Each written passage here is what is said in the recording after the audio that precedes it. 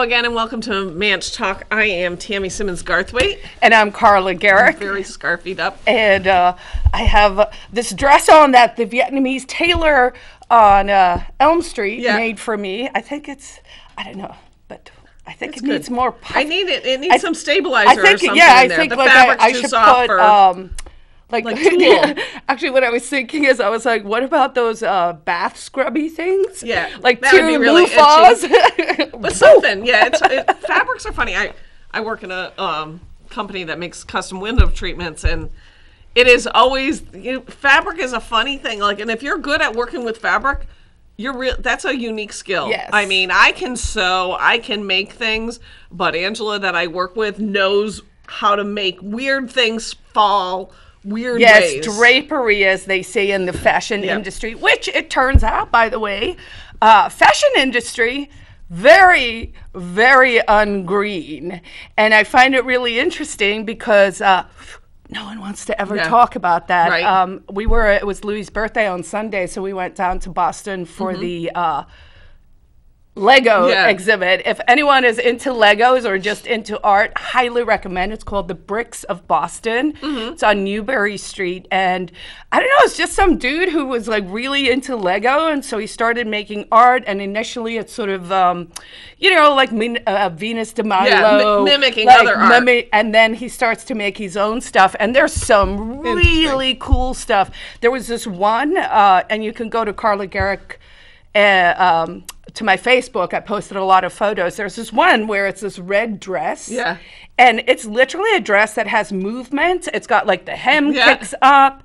And I overheard the person who was doing the tour, we were just doing our own thing, say, oh, Lady Gaga was going to wear that to some exhibit or to something. But then she tried it on. And I was like, how does that even work? Like, are you naked? And then you like build the Lego dress? I wasn't sure. Together? Right. But she, in the end, said it was way too uncomfortable. Yeah. But there's this really fantastic photo in front of a old-timey film marquee, and the woman's got the dress on, and it just looks. And there was one with an umbrella. It was just. It is kind of fun. We speaking of really fun things, Sunday night, Dan and I drove, or Sunday afternoon, but Sunday night, we drove to Elliott, Maine, to this Winter Wonders light show. Okay, crazy lights. I mean, you walk for probably, I'd say, a good 45 minutes to an hour. Oh, wow. I mean, because is it in a neighborhood?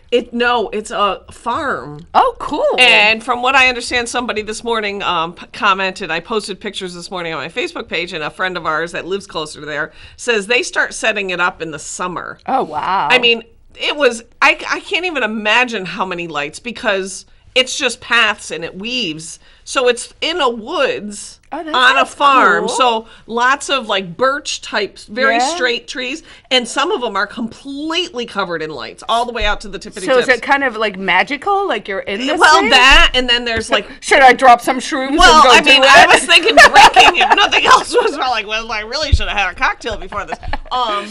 It was just really cool. Like, there was a tractor that they covered in lights, and you go through a couple tunnels. One of the tunnels had multicolored lights that moved. So if you walked at the right pace, it went with you. But, that's cool. There were all these trees that the whole tree was all different color, so there was all different colored trees. That sounds fun. They had a whole garden of sunflowers, like a whole field of sunflowers, that the sunflower itself had lights on it. Wow. And it just was crazy. It was $16, well worth the $16. Right. I would go again. It would be tons of fun to go with a whole bunch of people, I think. Because you do kind of, they space it out so that there's not too many people in there at once. Okay. So it's not just a mass. Right. But people do, people don't get social, There's like at one point this older couple up behind us, 2 or 3 people, and they're like, I could tell they were getting really close. I didn't care, but they're talking about, their uncle who's dying, and I'm thinking I'm trying to enjoy the lights. Could you not talk about the half dead people? So we did that. So that was fun. Cool. Gave us a reason to go shopping in Kittery. And fun. Yeah, just to finish my thoughts. So in the Boston thing with the fashion industry, I actually noticed when we were coming out of the museum, there was this building, and it had posters on the outside, and it's all posters actually attacking the fashion industry and talking about the fact that all this made-to-order fashion, so the cheap stuff you get at Target and you know, like those turnaround fashions, how problematic it is. So I just thought that was kind of interesting. My friends that we got back from, not Honduras, Guatemala, Costa Rica, they have a factory that makes clothes. So I'm just like very aware, and I was like, oh, this is kind of interesting. This is maybe, you know, an area where people can start to change their behavior that could have positive impacts. I would imagine because all the polyester fabrics, like man-made fabrics, has got to be, you know, where does it go? Because like even in our factory, I mean, there's always cutoffs, and they all just go into the trash. Because what do you do with them? Well, I mean, we could probably save them, and they could probably get recycled by some company. But business-wise, it's just not cost-effective to do that. Where would we store them? You know, and well, you know, and I mean, some companies, like I buy a lot of my just throwaway fashion clothes from H&M, and they actually have a whole line where they do recycled clothes, so you can actually you can buy them and you can send them back and stuff. But just, you know, for me, it's not so much about climate change, because what's that, right? But for me, it is about, it's turning out that a lot of these synthetic things have a really bad impact on our health, right? It affects your endocrine system and all this stuff. So I was like, maybe things I need to like, things you don't necessarily think about. Marie Kondo my cupboard and take a look there and see. So that's going to be the project for this Christmas. Speaking of things not necessarily being what you think they are. Let's see, today's Tuesday. Yesterday in Monday's Union Leader, this article, I think this was on the front page, so it caught my eye because I am actually very curious about what we do for homeless and that whole lump of an issue. What we actually, well, I mean, I'm not saying some of it's just homeless and some of it are people. No, I'm laughing at the lump word because I have heard you literally be like, talk about the lump. You know what I mean? There's bigger problem. No, of course. And like what we're actually doing, what the cost of what we're actually doing is, if any of the things we're doing is effective, or are we just, is it just a machine of, like, is this a new industry, you know? Well, and before you get into the specifics here, I think that's important to talk about, because over the weekend, we were talking to some friends about homelessness and poverty and stuff. And, you know, I say on the show all the time, incentives matter, right? And what you subsidize economically, you will get more of. And so when we look at the homelessness problem and the poverty problem, we have to also realize that there's this entire industry that's now been built up around it. And the question we have to ask ourselves is that industry motivated to reduce the problem, or do they only exist if the problem is perpetuated? And I do think we do need to look at the core issues behind some of this stuff. So even before I get into this article, so I also, over the weekend, and I made a post in a public forum purposely to see what people had to say. Were you trolling, Tammy? No, I was very upfront. People complain about rents. Yes. I get it, right? You hear it. You hear, oh my God, rents are ridiculous. Oh my God. There's no there's not enough units. That I wholeheartedly believe is to be the case. The biggest problem that we have is we have more people looking to rent or live in a house than we have space. So when people complain that they don't like the apartments being built, or that they're higher end rent apartments, the reality is even those higher rent ones will make the pool of available units bigger, which should help alleviate some of the housing problems that we have. But I posted one article because, again, with the rents, I'm always curious, like, what do people think, like, when you actually do numbers? So there was a house in my neighborhood for sale, 3-unit.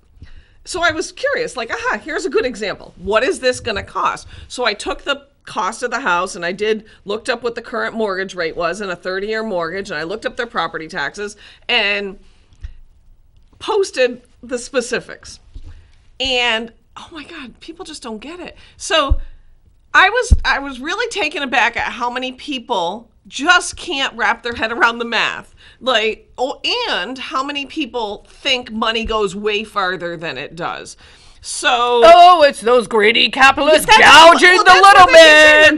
They're gouging. There's no reason why rent should be this much. And I said, but if you do the math, here's this, and that's why it costs that much. And one has to remember, it's not just the building. It's things like utilities, if that's included. Energy prices just doubled. You've got house insurance. You've got home water. In this building, if I was giving the benefit of the doubt, I was trying to be conservative. I wasn't trying to be over the top. Basically, as it is right now, the rent and just the mortgage and the taxes would be $3,400 a month, and it looks like for the building or for the unit? Building. No, for the building, and the total rent collected is $5,400. So people were like, "That's $2,000 a month. What are they? Why is the landlord making all that money?" And I said, "Wait. That's not his money. He's got to pay the water and sewer bill for 3 units, which I don't even have any idea how much that is. I'm going to guess it's a couple $100s a month easily. He's got to pay homeowner's insurance on a 3-unit building. I'm sure that's not $12. That's money. He has to pay the electric bill on the common area, which the delivery for electric alone is like $40 or $50 a month, plus the usage. And then any maintenance that's involved. And then people come back and they're complaining, well, no, landlords don't maintain. And I said, you just can't say that. That's not the truth across the board. But people were like, that's still out. What are they doing with all that money? And I said, well, what do you think happens when the furnace breaks? And how much do you think a furnace costs? And somebody's like, well, $10,000. I'm like, so where do you think the landlord? So this concept that the landlord somehow should just have this money of their own to pay for these things. Like people were complaining that I hadn't factored in any down payment on the mortgage. And I'm like, because that's not that's their money. Like pre-money that's the that they had saving. To get so somewhere. He would have to recoup. They couldn't get that. Then some of the same people complaining about this that couldn't wrap around posted about they were very upset that Giovanni's was charging a credit card fee if you used your credit card. It was like 2.5% or something. And people came back right away with like, well, who do you think pays the credit card fee? And they said, well, I shouldn't have to pay a fee to use my credit card. If you can't afford for me to shop at your place, then blah, blah, blah. And I thought, fine, they should just raise their prices across the board for everybody. That's what people don't get. Like, they're just passing on the cost. And then how many people thought, well, I use my debit card and they don't charge for that. And I'm like, of course they charge for that. Every time you swipe your card in any establishment, that establishment is paying probably 2 to 3% plus a 5 to 15 cent transaction fee. You spend $1, they're not getting $1. But people couldn't. I was kind of surprised at how many people couldn't wrap their after the past 3 years, nothing about the stupidity of mankind surprises me anymore. I used to be like, oh no, everyone can get it, but now I'm like, no, 2 + 2 is 5, and the government's good. Then going to this article, and I'm not saying this is sarcasm in case that video comes out someday. The article that caught my eye in the Union Leader, and this isn't about people not getting it. This is just part of why people don't understand what is real, because I think we mislead people, whether it's intentional or not. Oh, a lot of it is intentional. The headline priming, word choices, manipulation. So the headline on this article says 6 beds, 28 homeless youth. Who gets a good night's sleep? And I'm like, geez, that sucks. And I shared it with 2 political friends, the whole article, and they said, oh, those poor kids. And I said, but wait. So they talk about, this is about Waypoint, and Waypoint has a facility that when they opened it, it was a $2.48 million youth resource center, which opened on October 31st. Okay. Which is a lot of money, $2.48 million. That's why your eggs cost $5, folks. So then, it's nonprofit, and they do raise their money supposedly from fundraising. So I'm not knocking that. I'm not knocking that they probably do some good things for some good people. Oh, I just bet you that there's grant money from the federal government involved there. But what caught me the most, and I was like, what? So they're talking about this facility that has 14 beds. They did used to have, at one point the shelter was reconfigured with private guaranteed rooms as an incentive for people to work on their problems. That makes sense, right? But when COVID hit, the space became their priority. And I'm thinking, okay, but when are you going to stop running that model for COVID, because you need to move on with go back to your original model. But anyways, 14 beds.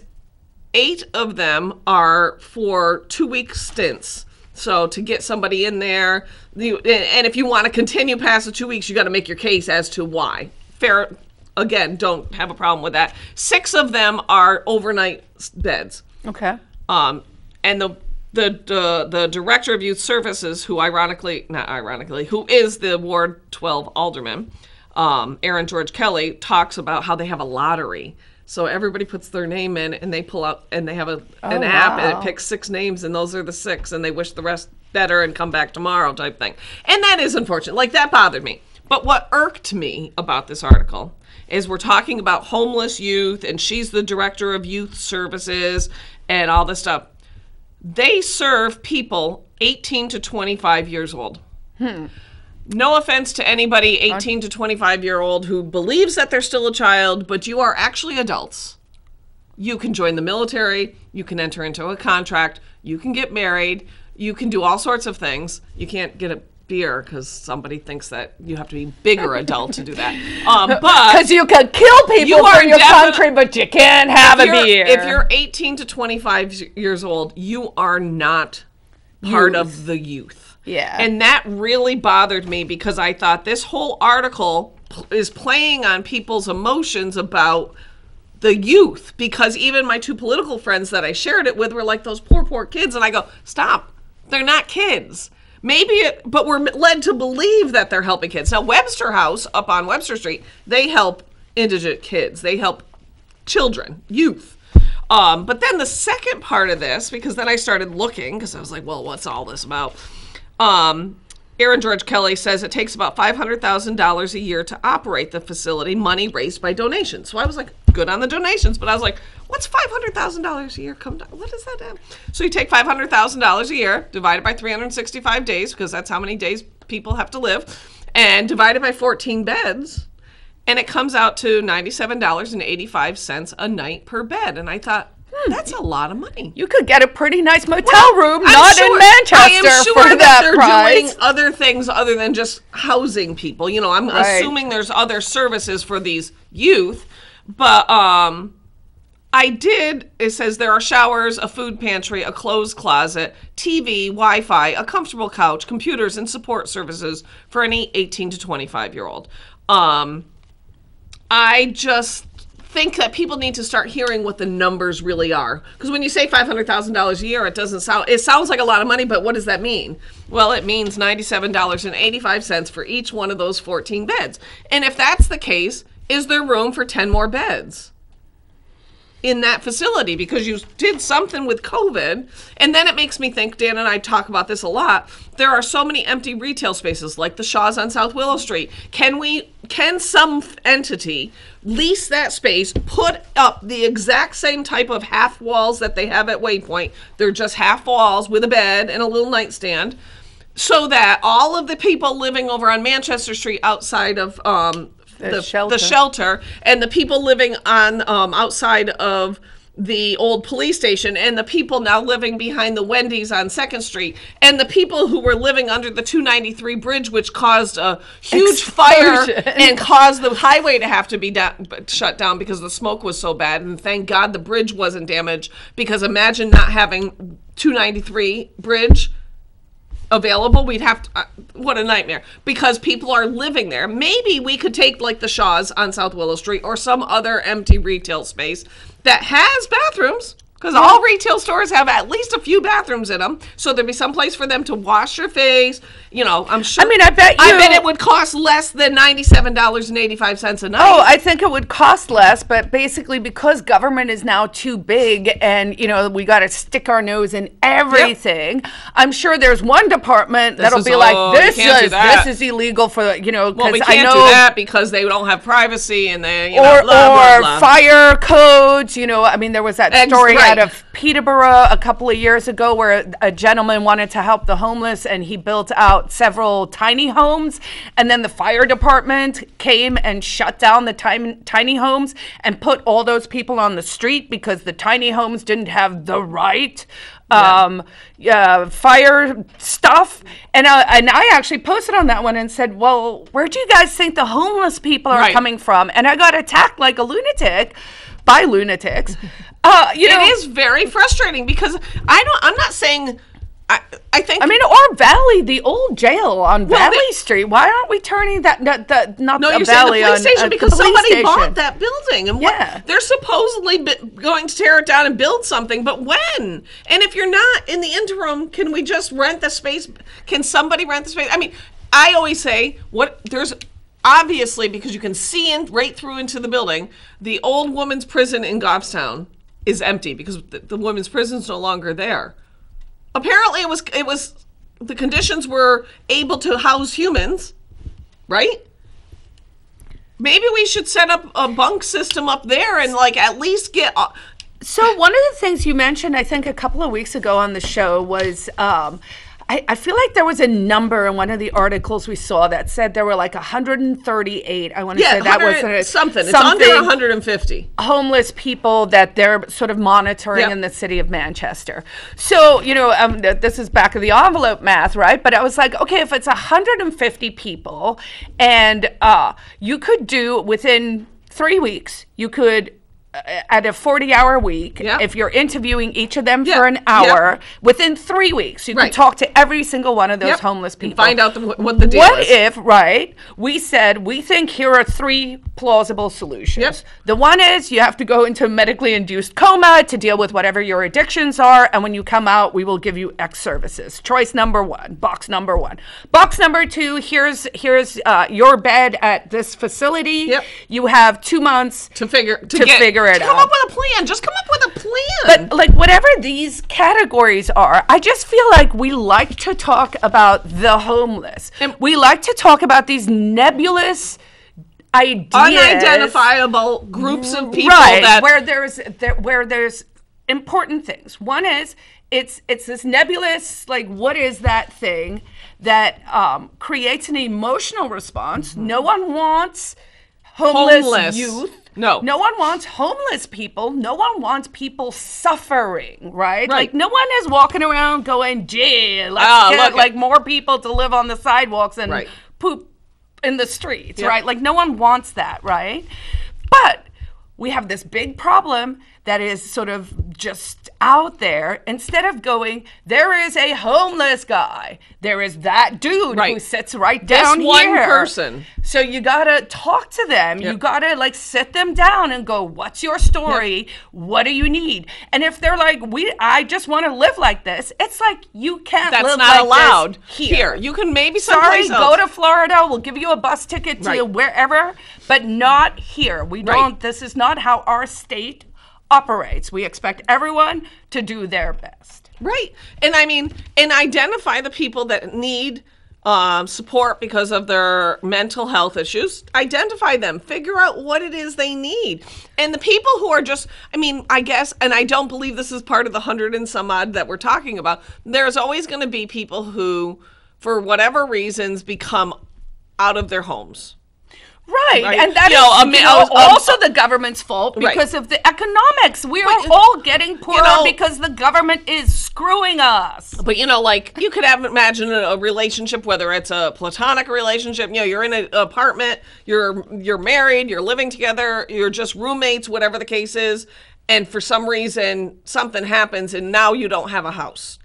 I'm sure it happens, right? But those people go with, you get in this line. You don't get into the I need drug help line. You get into the I need someplace to live for a few weeks so I can figure out what my plan is. If we're fundraising from private people, right, which is the way I think the world should work, is yes, charity is important, but it should be direct charity from you to me, from me to you, so that we know and that there's that relationship of, hey, I'm helping you. You need to be grateful to me, not the government is ostensibly helping and then there's no accountability. There's no chain of command. There's nothing happening. And so for that 500,000, if you went to private people and you had these our buckets or our choices for the people, then someone could say, hey, actually, I do have a job. I would talk to some of the people living in the tents and stuff. They'd often have an addiction issue. But some were working construction. Victoria says the or, same thing. She makes it a know. point of going into the parks or into the places when she's cleaning up Right. near Cracker Barrel and talking to the people and saying, "So how did you get here? And Right. what would change?" And so with some of that money, we could start where we're doing first and last month Right. Help people deposit. Right. So you're actually helping someone get off the street into a place with just that little bit, because it is a big barrier to entry now in order to get an apartment. Why? Because the cost of living keeps going up. Yep. Why? Because of inflation. Why? Because people keep asking for free stuff. Why? Because we've been conditioned to think the government can provide for us when the government's supposed to be the people, and if Right. none of us can provide anymore, like, what's going on, right? So, of course, they print the money, and then we And have it goes inflation, round and round and then and your round. eggs are $5, That's right. right? So it is very expensive now to get into a building. Yep. So if we could maybe help with that part, right? So that's a tangible first step that makes, that actually improves someone's life.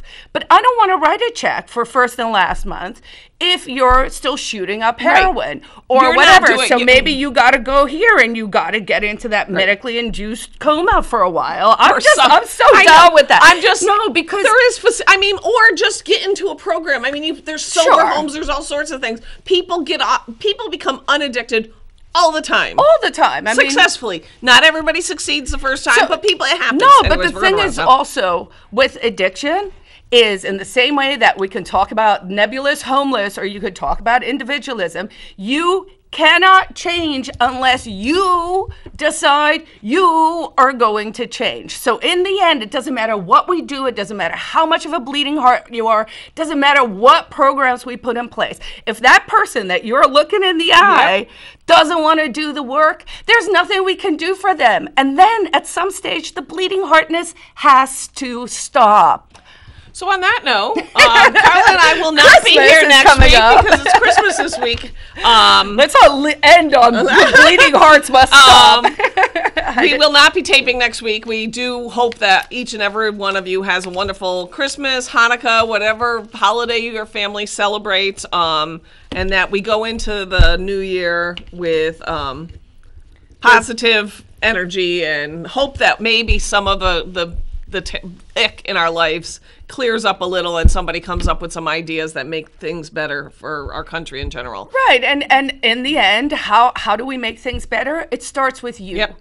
You need to do you, and if you're doing your life right, then that is the best thing you can do. Then once you have your house in order, you start to help other people, but you got to get your house in order first. So on that note, Merry Christmas, Happy New Year, Happy Hanukkah, and we'll see you. Happy everything. We will see you See you on the other new side. year. Take Bye. care.